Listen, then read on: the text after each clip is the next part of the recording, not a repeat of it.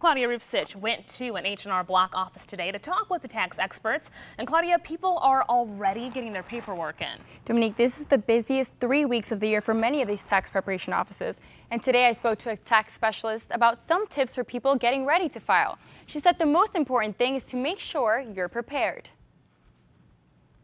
Thank you for calling H&R Block. This is Patty speaking. May I help you?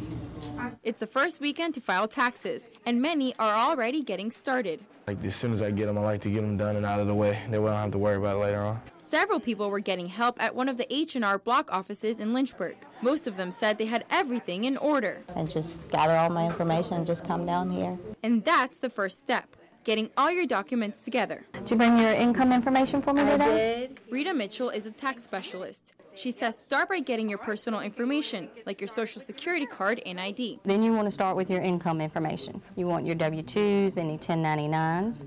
Then you need information for credits you may have, such as an education credit. Also documents for real estate, mortgage, and other property taxes. Any type of document that you get in the mail, a lot of them will say tax document enclosed. You want to be sure you bring those. She says returns range from simple to more complex, which includes people who sell stock or own a business. But most people who come into Mitchell's office just file as families. They definitely want to pay attention to daycare expenses. Those are deductible. So you want to be sure you have a receipt from daycare that you can bring in.